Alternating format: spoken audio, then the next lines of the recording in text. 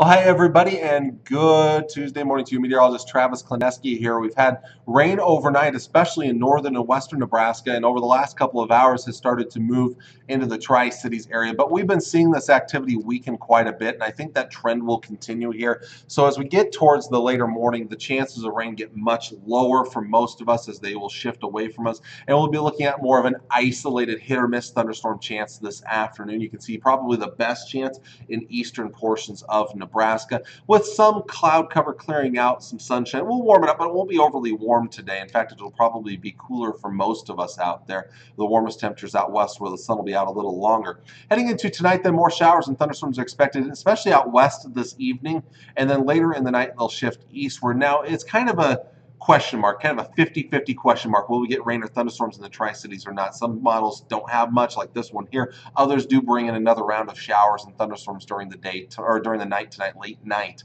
Continuing into tomorrow, I think we'll see more rain and thunderstorms, especially towards tomorrow afternoon and tomorrow evening. This time, the focus for the better chances will be to the north, although I think we'll get some chance around the Tri-City. So I'm going to keep about that 50-50 chance going until about midnight tomorrow night. That's when the chances will then start to shift off to the east and southeast, and our chances will get much lower.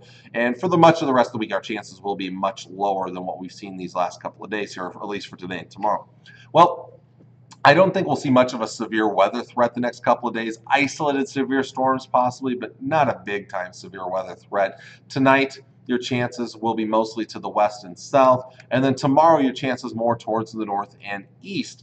Again, very hit or miss isolated thunderstorm activity. Now, Thursday, we may still see some storms in the area, but mostly in eastern Nebraska. I don't think we'll see a big chance around the Tri-Cities here, and an isolated severe storm can't be ruled out across the northeast and east central portions of Nebraska.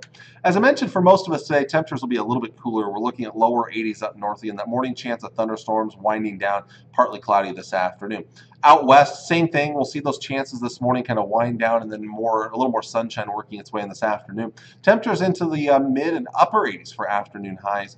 As for the south, kind of low to mid 80s this afternoon. Numerous thunderstorms are kind of winding down this morning, then more of an isolated thunderstorm chance this afternoon. Same thing to the east, chance of thunder showers this morning, and then isolated thunderstorms this afternoon, low to mid 80s for afternoon high temperatures. Next couple of days. Tomorrow, similar temperature-wise as we keep the rain in the forecast, about a 50-50 chance, then wraps up after midnight Wednesday night. Thursday, we see more heat build in. This will be the hottest day the most of us will see for at least the next 7 days, and possibly maybe for the rest of the month, as long-range models are kind of hinting at us keeping comfortable, not overly hot. There still is a slight chance of rain and thunderstorms tomorrow afternoon, a little better chance tomorrow evening with a front that comes through. That front will bring temperatures back down for Friday and right through the weekend as we're back into the 80s for highs. Friday and Saturday likely going to be dry with a lot more sunshine out there. Late Saturday night into Sunday morning, there is a chance of showers and thunderstorms, a slight chance again towards Sunday night into Monday morning, and another chance Monday afternoon. And we'll keep things on the more comfortable side of the temperature range as we keep continuing to Monday of next week here. And again, as I said, long-range forecast models, which again take us through most of the rest of the month, through most of at least next week, keep us in mostly the 80s. So it's not going to be an overly warm stretch of weather even beyond the 7-day forecast. So that's good news for those that don't like the extreme heat, is that we're not going to see any of that anytime soon. Again, Thursday being the hottest day. So there you go. There is your forecast for today. And if you were wondering why I was looking over, I was just checking my calendar just to make sure I had my days right here.